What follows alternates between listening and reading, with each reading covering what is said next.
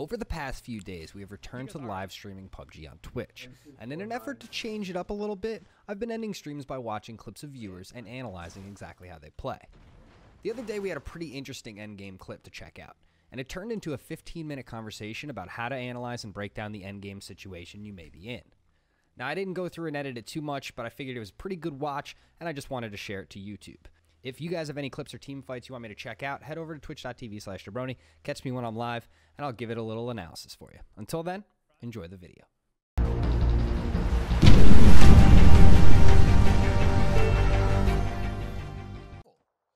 Oh, there's Sneak. There's Sneak Center.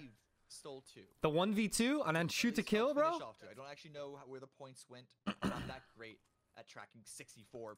This is, yo, Sneak. Nice. This is good. You see what you're doing right now? You creeping up? That's good. I like that. That's super good. They have no idea where you are, right? So as soon as they're in this fight, you push in a position where you get a free knock. That's the idea, right? The idea is they start peeking, they spread out too much, they try and get information and get control. You get a free knock, right? Knock tomb. But now it is just a 2. While that was happening, sneak attack pushed towards they don't have a the fucking center. clue. And he actually has so much information right now. STK have virtually 0. They know it's a 2v1, so they have the man advantage. But as far as where they need to peak, all up. I wouldn't back off though. I would have stayed. Man, I think he's moving too much. I would have stayed.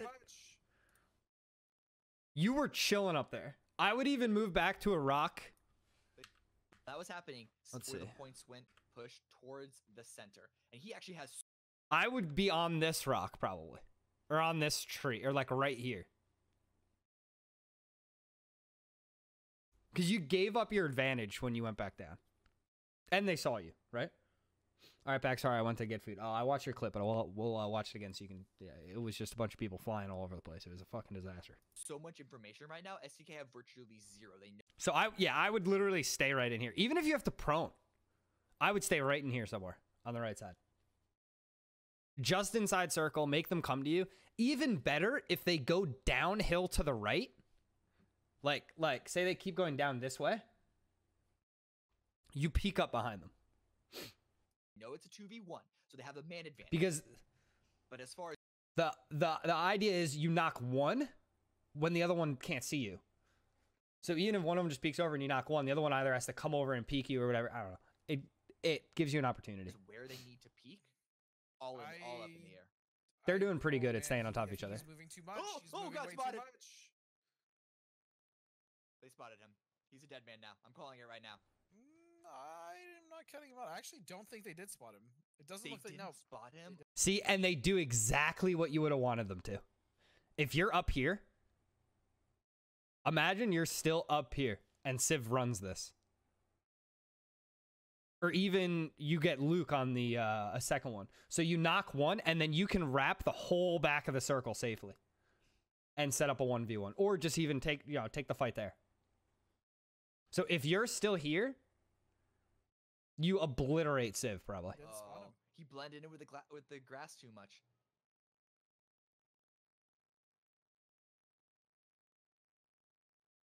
Lying in wait. It's good though that you peek wide left if you have one go down, right? STK is split right now. If he can get one knock, he's so even in this situation, you have one going down this way, so you're just peeking this left just to try and get one, right? Actually makes it into a 1v1, and it's winnable. It's definitely winnable for him. It's winnable, but I don't see STK. Oh, you didn't see Civ. That much. Those shots weren't bad. Those shots weren't bad though. Heartbreaking. This is the right play though. He's got to move. He's got to move, and he's got to find that knock on Luke. He's gonna choose to back. I don't mind backing up there after missing that. I think that's fine. Opportunity to somewhat consolidate and recover, which it looks like they're doing, and now Civil going for a wide angle. You got to get the knock there though. Second time he missed it. Can third time be the charm? Every single time though, he has to fall away, and that just gives more ground for STK to take. Yeah. That's fine. That's fine. Keep going. Keep going. Right. That's fine. There you go. That's super good. Now, when you get that knock, you need to run instantly, either towards him or something. Because, right, I can see you're going behind the rock. You're fucking dead. Third time's the charm. He finds it, makes it into a 1v1. I don't know what the scores were like, though. So, like, I say that, but hypothetically, if you need a point or two or you're trying to get every point you can, it makes sense to flush. But if it's me, when I get that knock, I know Luke's up top because I shot him before. I run at this guy. I run at him to take his spot and the flush. But as you mentioned, he's still not in the circle, trying to finish the kill before he goes up again. Because like right now, you could probably be there. Luke maybe kills you on the way, but I think it's worth the try. Luke has a high ground advantage. Will he expect the peak over Pride Rock that Luke is trying to employ? Oh, he gave himself away. He now knows where he is, but he's still taking luck. He's still in the circle. He's holding the line. Headshot. Oh, nice headshot. Did you know you headshot him there?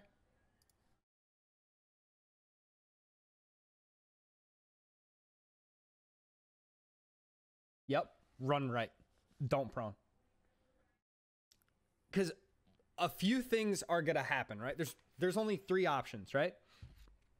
Peek it again. Take a first aid. Run. And reposition, right? Those are your 3 options. And it's interesting. It's literally like rock, paper, scissors, right? Hold on. Let's... All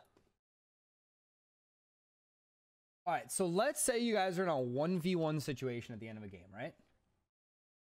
So you have 3 options. You can... How do you text? Okay. You can reposition. You can peek again. You can heal.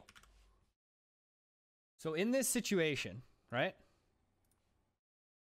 You have 3 options. And the reason you have 3, and this is based off of if you headshot one another, right? So let's say me and you are in a fight. We're in a 1v1. This is a 1v1 fight. And we both get damage on each other. Okay? If you peek and you take a headshot, the first thing you're doing is you're coming back behind cover. The first thing you're doing. And then you have to think to yourself, okay, I have 3 options. And these are it. There's nothing else you can do. You either reposition, heal, or peek. There's no other option. So if you reposition, you run out in the open, right? To move somewhere else. One of my favorite things to do. Okay? One of my favorite things to do. So let's say in that situation, wait, how do I get out of text now? Fuck, bro. Okay, here. Sorry, I'm not a fucking paint all-star here. All right? But the issue is, if you reposition, you're going to die to somebody that peeks again. Okay? That's what's going to happen. If you reposition, you're going to die to someone that peeks again. Right? However, if you reposition, you're going to kill someone that takes that time to heal. Right? If you take that time to heal and the other person peeks again, you're going to kill them because you're now at full HP and they're one shot. So in this situation, it's literally rock, paper, scissors. That's what it is. There's no right answer to say, oh, you shouldn't heal, or oh, you shouldn't do this, oh, you shouldn't do that, da da da da da. However, I'm a firm believer that the confident play is repositioning.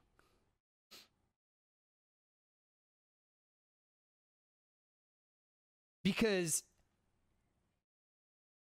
most people, and especially at lower levels, like when you play against shoot to kill there, to be honest, if you reposition, Luke probably peeks you and kills you. So at high level, it might be a little different, but I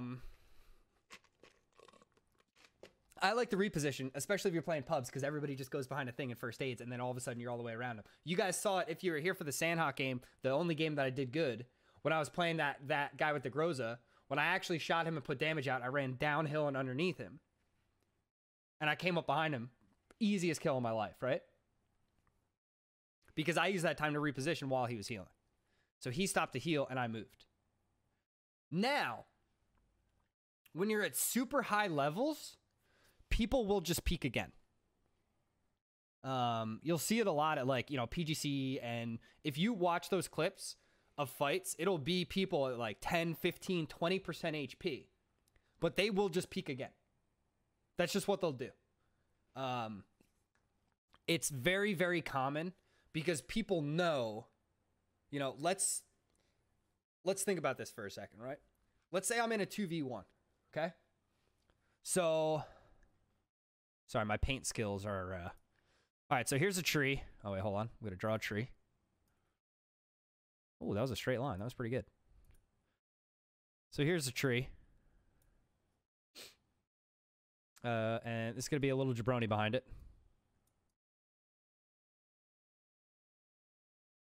And let's say there's a rock here too. So I got some pretty good cover, right? So I'm chilling, right?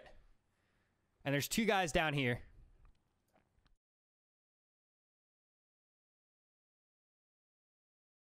I don't give a shit who you guys want to pretend they are, but there's two guys down here, right? So here's what happens.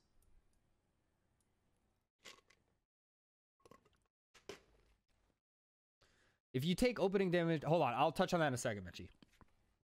So in this situation, there's a lot of ways to look at this, right? I'm at a disadvantage because I'm in a 1v2. Let's say the player on the right headshots me. So let's say this guy fucking lasers me right here. Boom, lasered. And I take damage, right? This team needs to stop me from healing. So they're going to push, whether it be both around the same direction, both left, both right. It doesn't matter. They're going to push me. That's what they're going to do, right? If they don't, they're giving me time to heal, and then the fight just resets. That doesn't make any sense.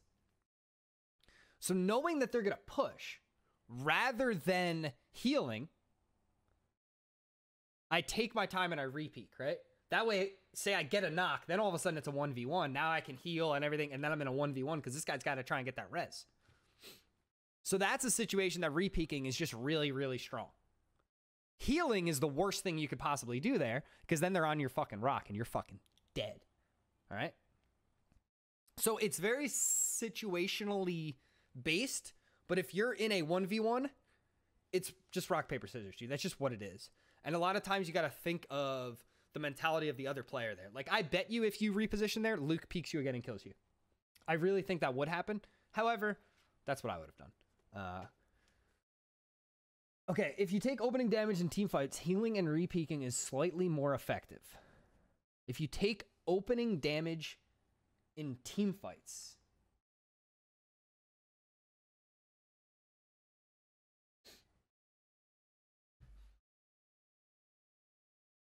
so what, in like a 4v4 or something? I don't think... I think in team fights, it's way different because the fight doesn't open up until somebody pushes.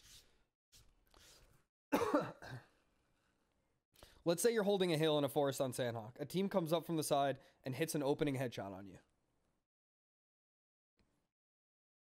Well, you heal because you have your team covering for you.